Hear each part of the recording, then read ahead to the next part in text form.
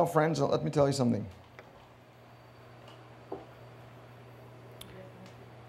I don't care what day it is. I don't care. I'm willing to worship God Monday night, Tuesday night, Wednesday night, Thursday night. Who invented those names? No. This is the day that the Lord has made. Amen. We will rejoice and be glad. And I'll tell you, we don't want to run any programs. Listen to me, it's very important to understand. I'll speak to you my heart. Well, not my heart first before I'll speak my mind. Okay. I prayed for a revival many times. You know, we pray for revival. We want revival. But we don't want to pay the price. And let me teach you tonight a little bit about that. I think God is changing my message. But I really feel to tell you something because God, do you sense that God is about to release something here? Amen. Do you sense that God is doing something in our midst and He's going to outpour His Spirit? So, listen to me. Our Tuesday nights, let me begin with, we got lots of time, and we could stay over time, but we got lots of time. From the very beginning that we have built this place, I really had a vision for the place to have a place of worship and praise and power and just the ministry of the Spirit of God. Beside teachings and everything else, beside the office work and television and everything else. No, but my desire in having the meetings is not because we want to run some meetings and do whatever. No, my desire is to have meetings for one purpose, is for the Spirit of God to move. I mean, what else we're here for? Right? Okay. So we decided to have Tuesday nights, as we call Bible studies. I mean, how long the church should teach, should learn the Bible? There's a time in our life that we should move to a higher dimension with the Word of God together, but experience what God really places in our life. So that not only us, but other people, especially sinners, will come and join us and experience God. This is what God wants. All right? I could teach and teach. I could open Bible school here, but that's not going to do any good to any sinner. All right? So my desire is to have Tuesday nights as a praise night. Have you noticed that we're praising God for an hour or more on Tuesday night? You know, you see, we don't just gather together to listen again to another preacher. I think what we need to do is to understand one thing, that we need to get together and first to invite the Spirit of God in full measure. And then God will decide whether we are going to preach, teach, dance, or pray. All right? The main point of that is that we would see the power of God moving in our life. This is why we got the best sound people here. All right?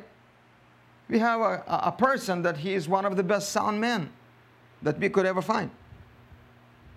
God brought him to us.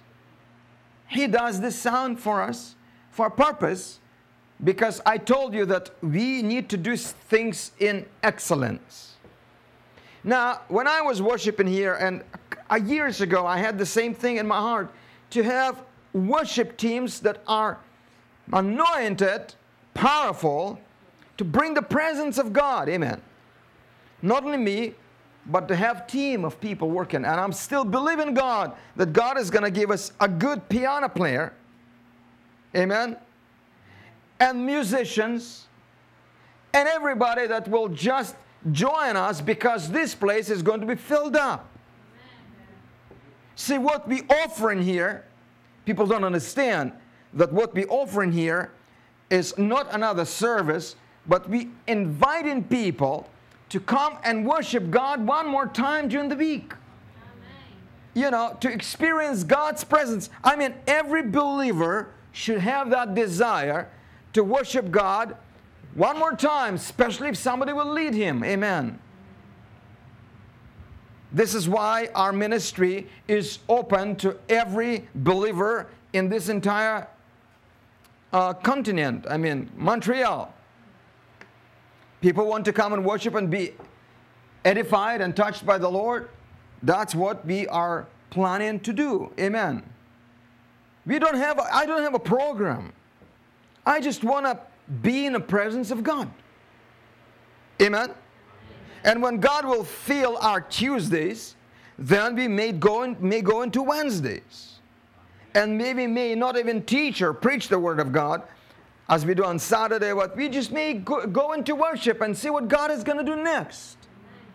I don't want to build programs. Come to our church, we have Bible studies, we're going to go through this book and that book, and people think they're going to get something new. Listen to me. Whatever God has given to us, we must use already. But that's not the point. God wants to release His power, amen, and presence, and do something with our life. But without the anointing of the Holy Spirit, it's not going to happen. So, we want to have this place opened for God as praise and worship. I believe God honors praise and worship. Amen? Now, we want revival, but we don't know how to pay the price. Paying the price, it means it's not that you just pace in the floor for a month and trying to pray for revival. That's not the case. A lot of people, they don't understand what does it mean really paying the price. It's not just you jumping in and you're doing everything you possibly can out of your skin until you're almost dead. And then say, oh my God, that was a hard work to do. Yes, it will be. Amen? That's not the case. Paying the price, you need to be consistent. Are you listening? Consistent in everything. And one thing God wants us to be consistent in, that vision and passion. It's not always that you'll be able to pray or fast or dance or do whatever, but your consistency is important. Paying the price means we've been here every Tuesday since we are here. Worshiping God. Giving Him the glory. Because this is the passion of my heart and the ministry. This is why I go from place to place across Canada to bring that stubborn believers into the presence of God. I'm offering all the gifts that God has given me to bring stubborn believers into the presence of God. Isn't it pathetic? Now, let me tell you, this place is opened every Tuesday. We run internet all over the world for people that they don't understand yet. That the only place that is safe for them is in the presence of God. We are not advertising here anything. We just bring in people. We try to bring people, and that's the mandate that God has given us, into His presence. Hello? Amen. So when these things are opened, I know why the Bible studies are suffering in churches and even prayer meetings. A few people come, you know, because they did not understand the purpose. The purpose is the heart first. You see, the heart. We're not creating any programs here to teach people what is that, what is this, and what is this. That is fantastic, that is good. But my desire is to have this opened to the presence of God, to worship all over again, and to see what God is going to do. That's what it means to pay the price. To pay the price, it means that you are consistent, desiring God, to be in His presence, and to do everything you possibly can not to miss it. Amen? Amen. Praise be to God. And I'm going to continue. I'm glad that God has opened my heart and my eyes to this, so that I can go from coast to coast across this huge country of Canada and have these meetings available for people. You know, it doesn't matter how many people come, they'll come, but I enjoy it. You know, I enjoy what I'm doing. I enjoy what I'm doing because I love to be in the presence of God. And even singing today, I was thinking about that. I thought, Lord, sometimes we are arguing with ourselves. Sometimes we are complaining. Oh, Lord, another service, I want to go. I need to go. But, you know, because you belong, you might go. You probably should go and this and that. You're debating. But my friend, when your heart is going to be opened, Lord, I need the touch of the Holy Spirit today. Though I cannot do it through myself, with the help of others and being surrounded by worshipers, I will get my breakthrough today. And I'm coming, amen. This is what it means, paying the price. Paying the price, it doesn't mean when you're doing it through your skin. You're pushing it. Paying the price is when your heart is there. Your heart. Amen. I want to come because I want to worship Jesus. I'm not coming for another little Bible study and discussions. You know, I've noticed that the little Bible studies and discussions, they die out quickly. And do you know why?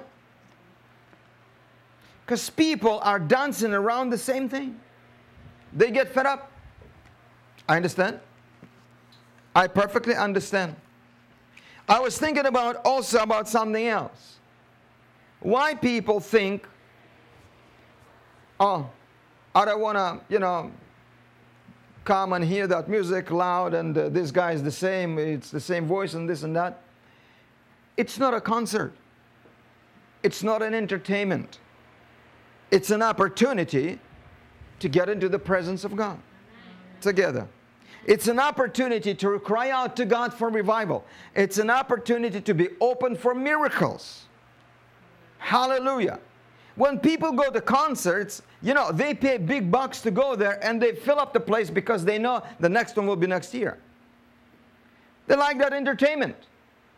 And they fill up the place, they go to hear that singer that they like, and that's it. And that's it. But this is not a concert. This is not an entertainment. It's not about what I like to hear. It's about the condition of our heart between us and God. It's not about what we like to hear. It's about we want to be in His presence. Amen? Amen. Thank God, God has given us a few gifts that we can use in addition to that. It's good to have a good voice sometimes and good music. But that's not the important thing. The important thing is to be in His presence. Amen. And honestly, when I was worshiping the Lord, I really sensed on my heart that these Tuesday night meetings, they will be anointed. Because we are not here just because God told me to be here. I'm here because I want to see the move and the power of God. Every believer, whether he's a minister or not, if he's pursuing God, God is going to give him something what he's looking for. God says, ask, seek, and knock. Hallelujah. And God says, He shall fulfill the desire of my heart. I'm going from place to place, not because of money, not because of fame, not because of God told me to do it only, but I'm going there to be in the presence of God and to see what God is going to do in St. John's, Newfoundland. Amen. To see believers edified and blessed and touched by the Spirit. My passion is to go and see the move of God. Amen. Hallelujah. That's why we have these services. That's why we have availability for people to worship Jesus on Tuesday night. Amen. That's the passion of God. God wants you to know. Jesus said that He is looking. God is seeking. Can you imagine God is looking? For those who will worship Him in spirit and in truth. Do you know that in the first church, the book of Acts, people were never moved by emotions. Today I'm going through a hard time. I'm not going to church. I'll stay home until that depression will pass on. When I'll feel better, more happy, I'll come. The opposite. They were in the presence of God because that's where they had their answers. Today, our churches, they are not offering this kind of a service. Are you listening? It's from Sunday to Sunday or from Saturday to Saturday and maybe something in the middle of the week. Why? It's because people have lost the taste. What does it mean to be in God's presence? What does it mean to walk in God? Hallelujah. We need to come back with our hearts first. Before we're going to see revival, we need to come back with our hearts first to that passionate love for Jesus. Amen? Amen? If you are not, you need to be reborn again. Amen? Reborn. Quickly. The passion for God. What drives a believer is the Spirit of God. All right? The main point, what drives a believer, not what he's going through and what he can achieve and what kind of victory he can have.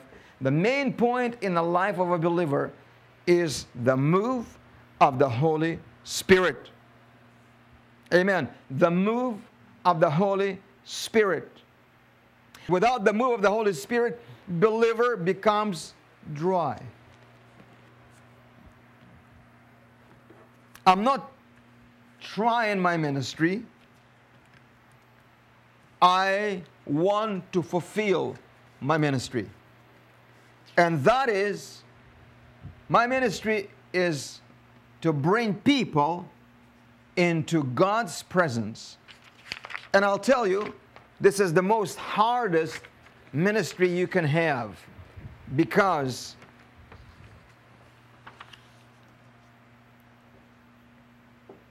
people tend to move away, and the devil is working very hard on their lives to quench the Spirit. My job that God has given me, and mandate that God has given me, is to bring people always back into His presence. God told me that.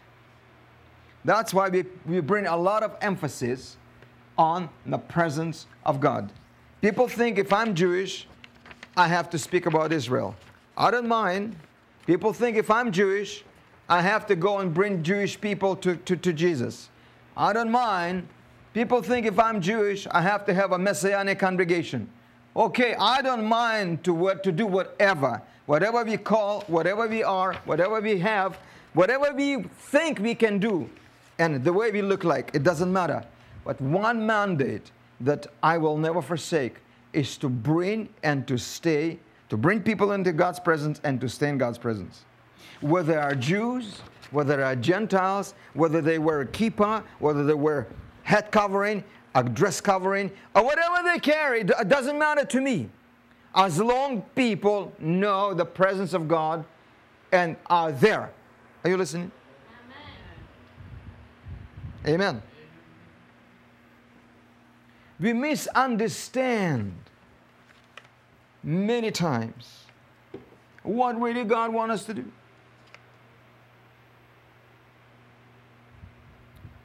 Amen.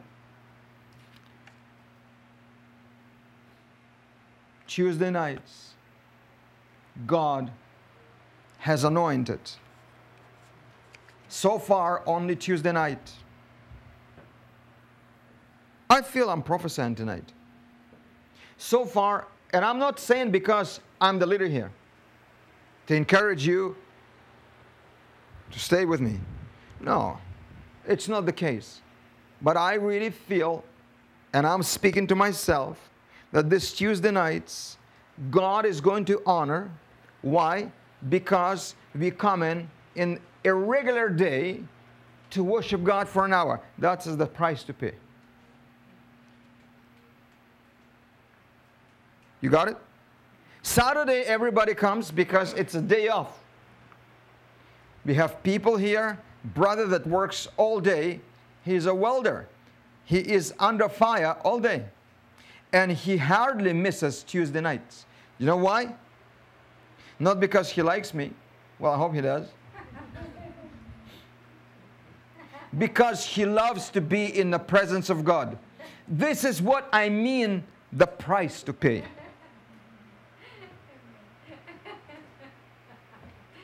Do you like me?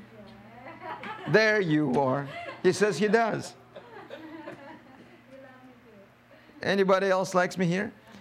You see, if people, those only who likes me will come here, then we will see a few. But those who love the Spirit of God, amen, those who love to come and worship,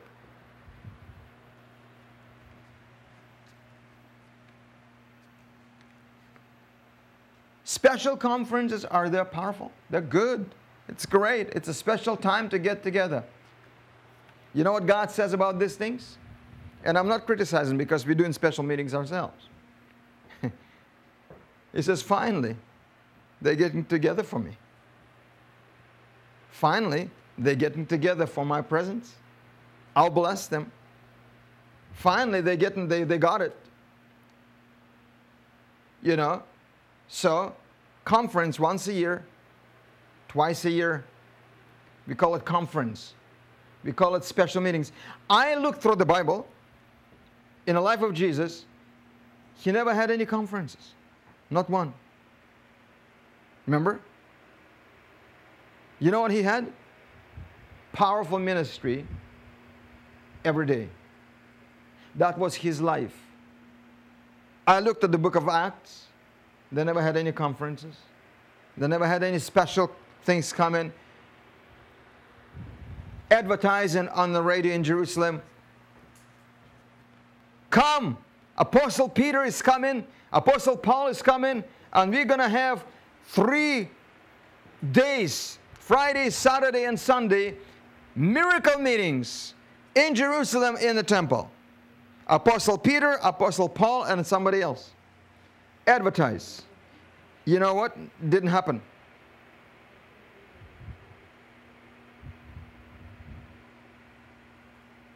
Actually, I know that we're doing it ourselves. I do advertise. But what I'm trying to say, we need to go higher. You know that people are hungry and thirsty for God. Every believer is hungry and thirsty for God. And the problem is, we don't give them enough opportunity to be filled.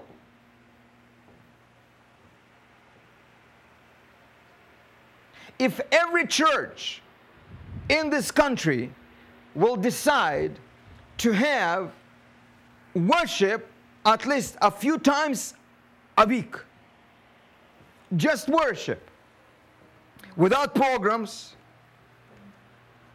no coffee, no cakes, just worship.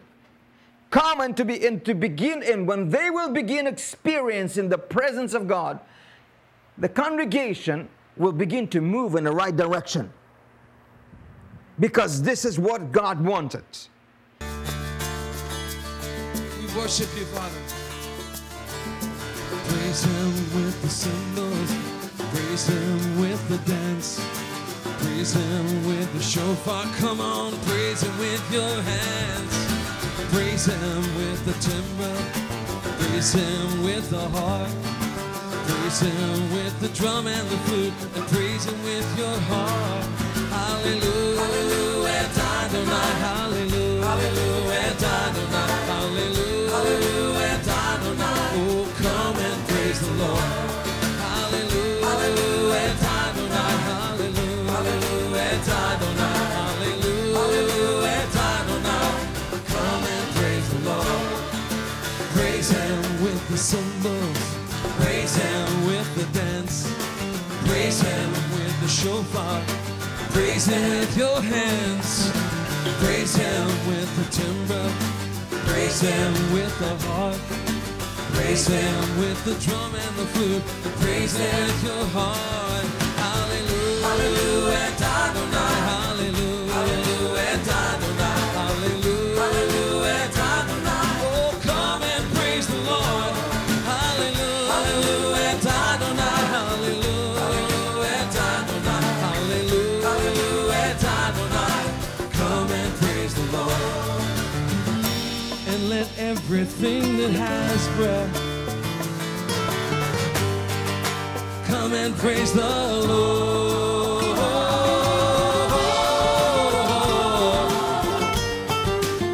Hallelujah, Lord, we come to praise you tonight. Give you all the honor due your name. For you are worthy, O God, of being praised. We praise you, O God.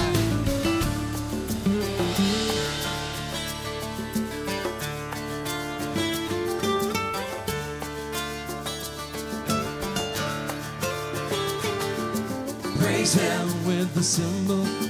Praise Him with the dance. Praise Him with the shofar. Praise Him with your hands. You gotta praise Him with the timbrel. Praise Him with the harp. Praise Him with the drum and the flute. And praise Him with your heart.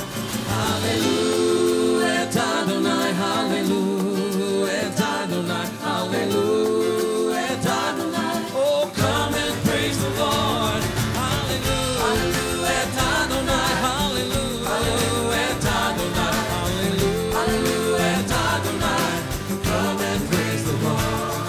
If you're thirsty, if you just need hope, oh, you can come and praise the Lord. Oh, come and praise the Lord. Hallelujah. Adonai. Hallelujah. Adonai. Hallelujah. House of David, Jewish Messianic Ministry is produced and sponsored by viewers like you. We appreciate your support, which is allowing us to continue to broadcast our programming. Thank you, and God bless you. Shalom.